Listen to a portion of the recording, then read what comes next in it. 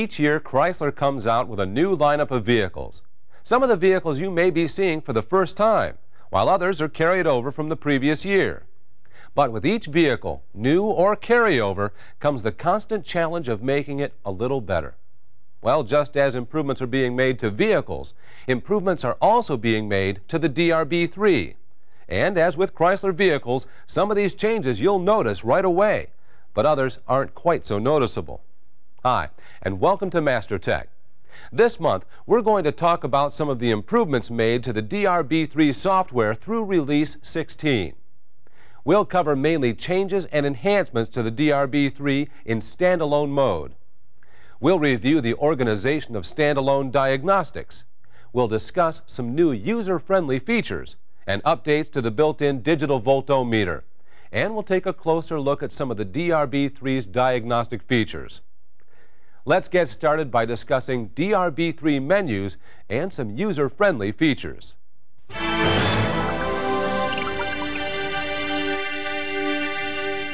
As we mentioned earlier, most of the enhancements we'll discuss in this program affect the DRB3 in standalone mode. But before we look at some of the added features that will make the DRB3 easier to use, let's review how to navigate through menus and discuss an easy way to identify where information is found.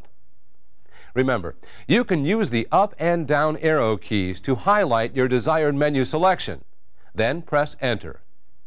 Or you can simply press the number of the desired selection on the keypad. For our purposes, we'll choose Engine from the Select System menu. The Select Function menu is where the confusion may occur. Sometimes it's not easy to tell where you'll find some of the information you need. For example, it's easy to find something with the name Sensor in it, like Throttle Position Sensor Voltage, under Sensors. However, it may be more difficult to find Injector Pulse Width under Sensors.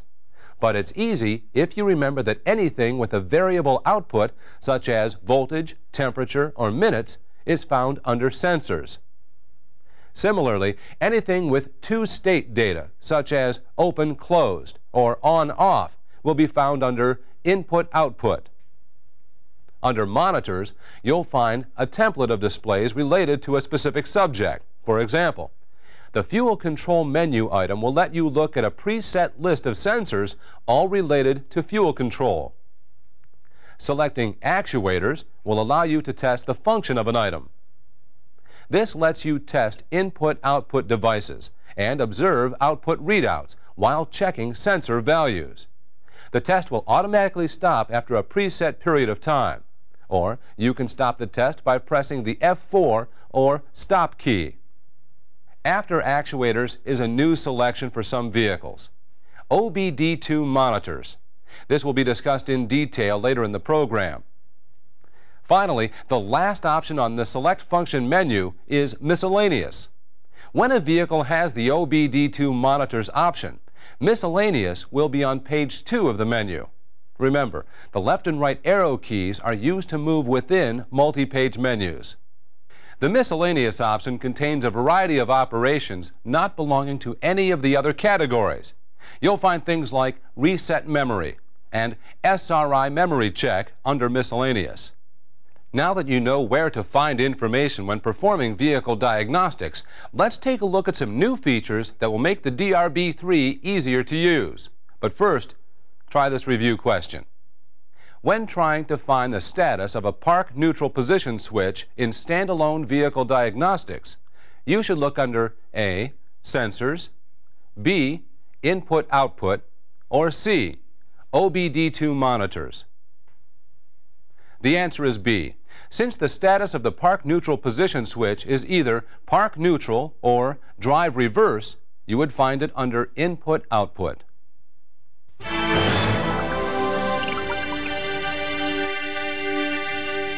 There are several user-friendly features that have been added to the DRB3 since its introduction. Other existing features have been updated. Let's take a look at some of these features, beginning with contrast control. Contrast control, as you may remember, is not a new feature. When you press the Yes and Page Forward keys simultaneously, you enter the contrast control adjustment screen. Then you can use the up and down arrows to adjust contrast. However, there were some instances where the contrast was adjusted too high or too low. Then the next time the DRB3 was powered up, the screen was blank and it looked as though the DRB3 was not working properly. But now Chrysler engineers have installed a contrast check when the DRB3 is powered up. At power up, the DRB3 looks for contrast to be within a certain range. If the current contrast is higher or lower than the normal range, the DRB3 will reset the contrast so it is within the range. However, this set range may not be appropriate for certain conditions, such as very warm or very cold ambient temperatures. So when contrast control is adjusted at power up, the first screen the DRB3 will show is the contrast control adjustment screen. You'll need to adjust the screen as necessary for your conditions. In addition, when the DRB3 gets hotter, the screen gets lighter. This can make the DRB3 difficult to read. But now the automatic contrast feature adjusts the contrast at set intervals to prevent the screen from getting too light.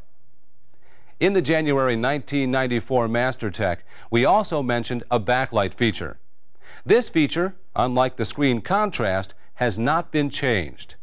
But just a reminder, the backlight feature automatically comes up when the DRB3 is powered up. It can be turned off and on again by pressing the DVOM key and Yes key at the same time. Now let's go to the standalone main menu. A new addition to this menu is Cable Usage Help. This will aid technicians by giving the correct cable number for the vehicle and system to be diagnosed.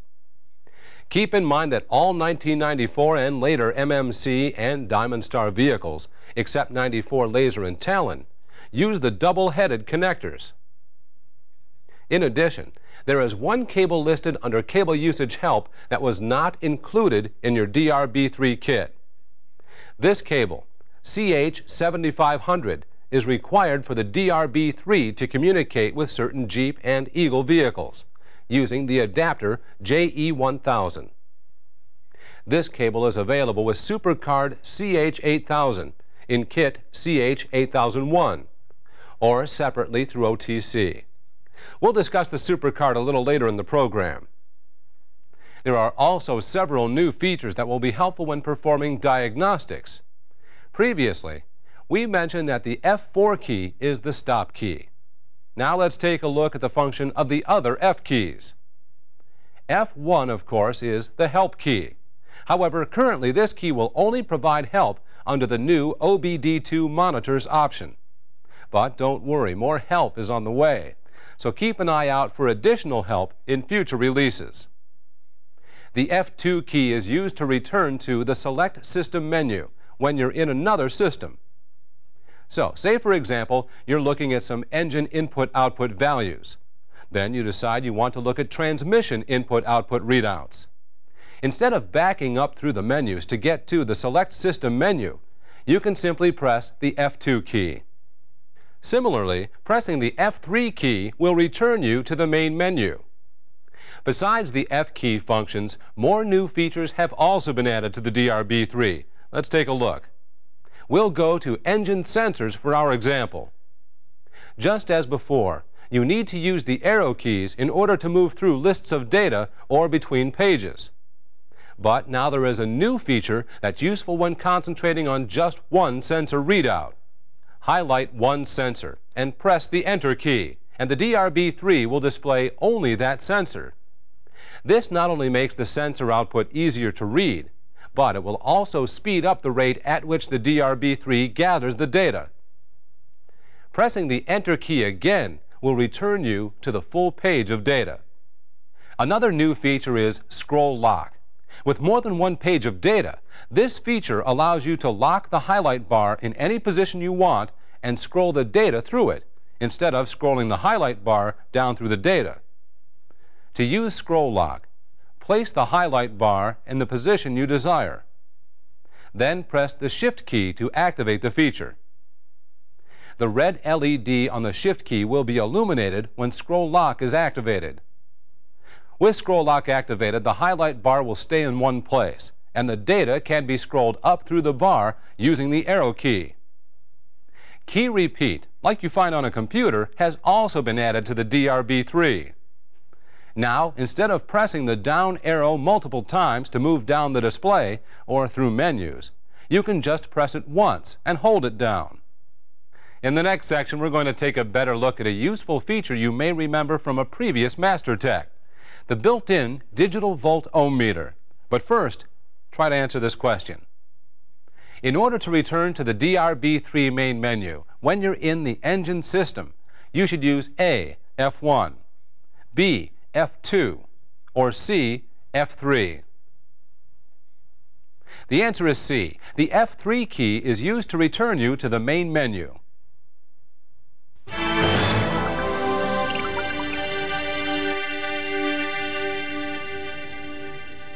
From its initial release, one important feature of the DRB3 has been its built-in digital volt ohm meter, or DVOM for short.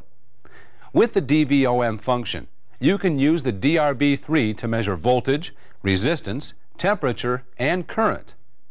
Now let's take a closer look at the DVOM feature and some changes it has undergone since the introduction of the DRB3. First, do you remember how to access the DVOM function? Just press the DVOM key on the DRB3 keypad. Next, you'll need to set up the channel or channels of the DVOM to take the appropriate reading. Remember, you can take two different measurements simultaneously. For example, you can measure voltage on channel 1 and resistance on channel 2. Use the left or right arrow key to place the highlight bar on the channel you want to set up first. Then use the Enter key or Page Forward key to toggle forward through the DVOM selections. The Page Back key will move through the list of options backwards. Under some options, you'll find sub-menu selections. For example, under Current, you have Low Range, Mid Range, and High Range options. Use the down arrow key to move to the sub-menu. Then press the Enter key to move through the options. Then, if you choose to, you can repeat this process with the other channel. Once you have chosen the DVOM options you wish to monitor, you can either leave the DVOM readout full screen or press the DVOM key again to go back to the diagnostic function or menu you were at before entering the DVOM function. This will place the DVOM readouts at the bottom of the screen. Pressing DVOM at this point will terminate the DVOM function. You must terminate the current DVOM functions before changing the readout option. Now let's take a look at each of the options you may choose when using the DVOM. Option 1 is voltage. Under voltage, you have the option of measuring in AC or DC on an auto-ranging scale up to 500 volts. With the DRB3 voltmeter, you have the option of using a single positive test lead, for example when measuring the voltage of a fuse, or a set of test leads, like when measuring voltage drop. Next on the list is ohms. The DRB3 ohm meter is capable of measuring resistance up to 1.12 mega ohms.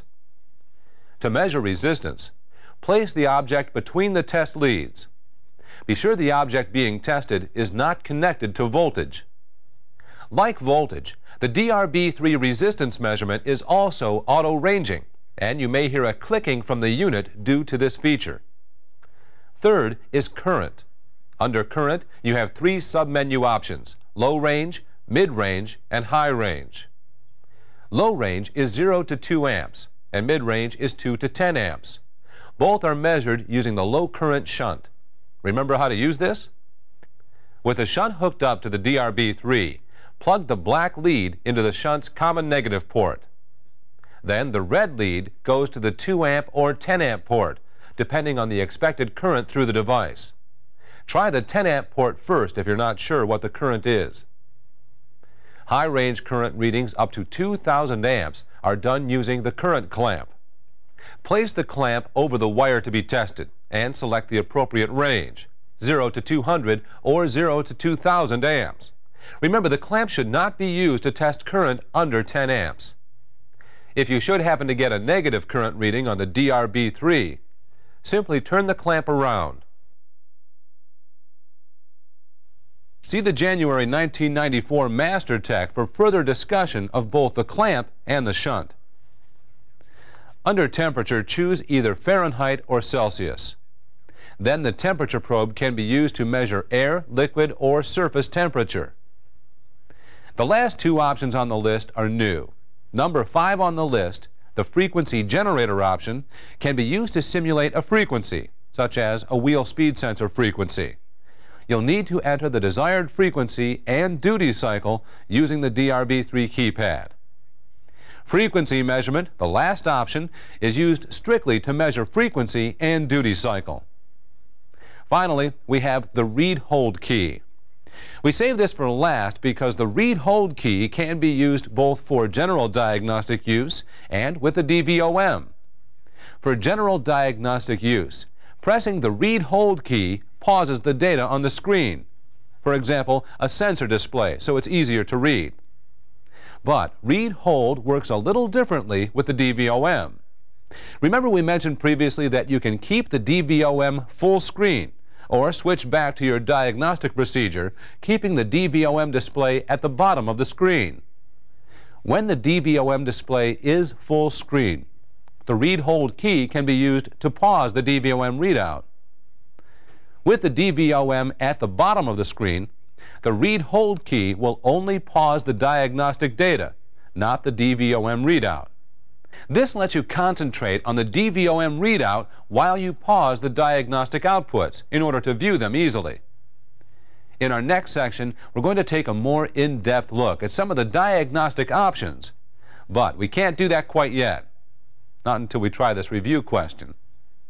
To move forward through the DVOM selections, you should use A, the Enter key, B, the down arrow key, or C, the up arrow key. The answer is A. The Enter key, or Page Forward key, is used to move forward through the DVOM menu selections.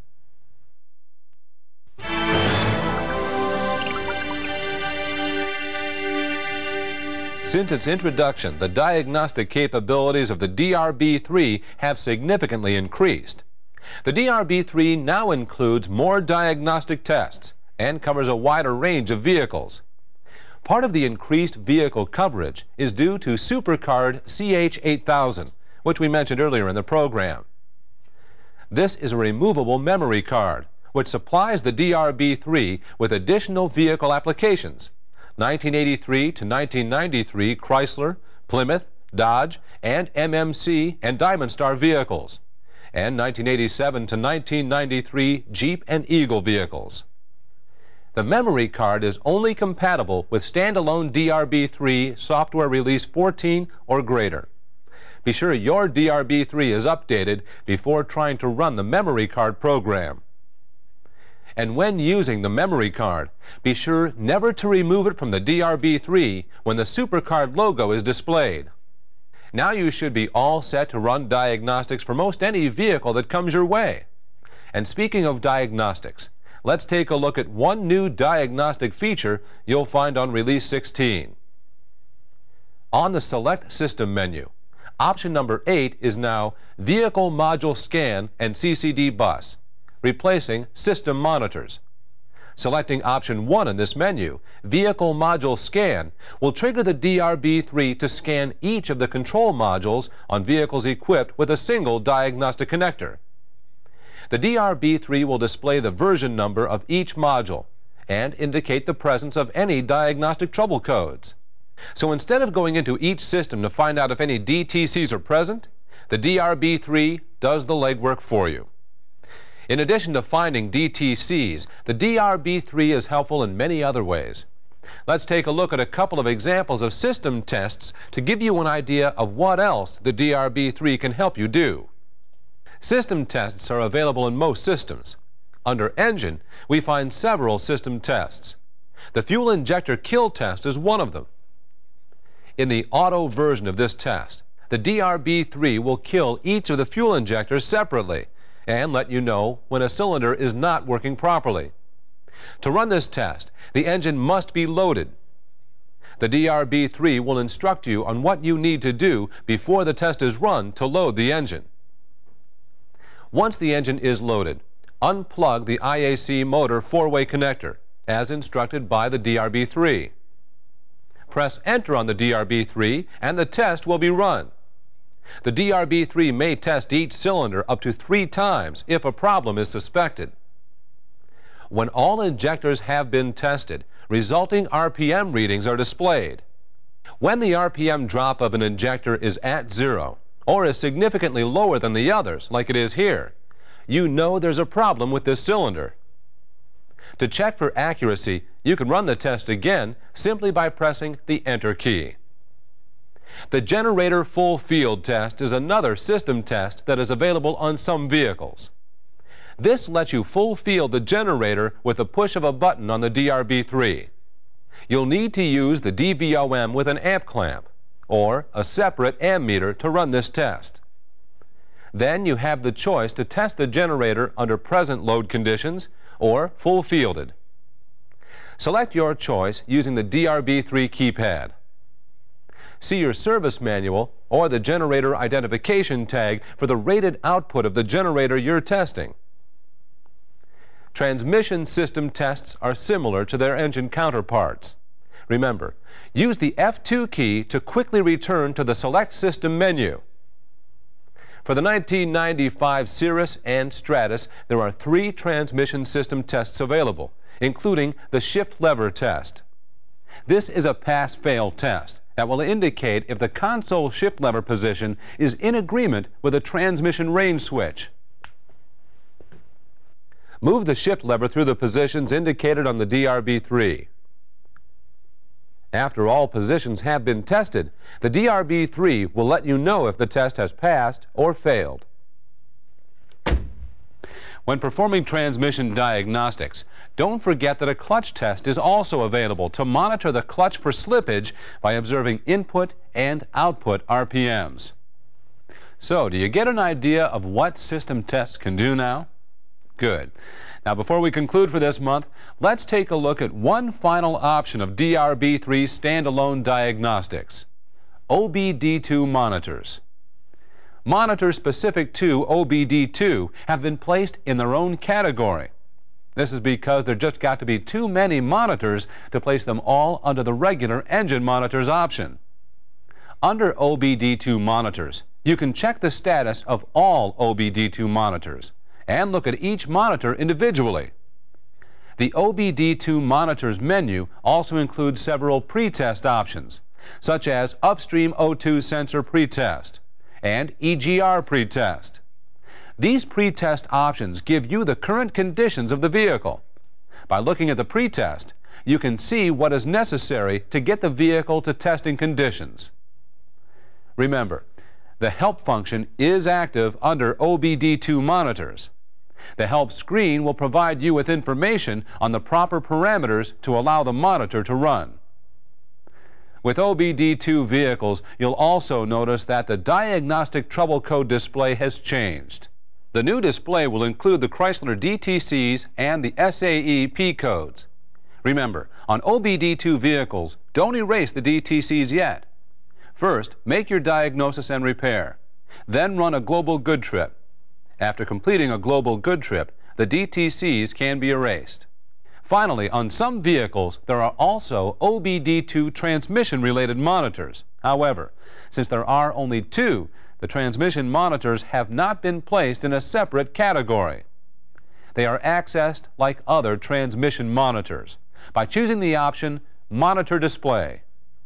Currently, the only vehicle which includes the OBD2 transmission monitors, freeze frame, and ETAX Task Manager is the 1996 minivan. Well, that gives you a little better idea of how helpful the DRB3 can be when it comes to diagnostics. But before you stop the tape, try this one last review question. To find out if a single diagnostic connector vehicle contains any diagnostic trouble codes, you should A. Read DTCs for the engine. B. Read DTCs for each system on the vehicle. Or C. Do a vehicle module scan. The answer is C. When vehicle module scan is chosen, the DRB3 will look at each module and indicate which ones have trouble codes present. So that brings us to the end of another MasterTech.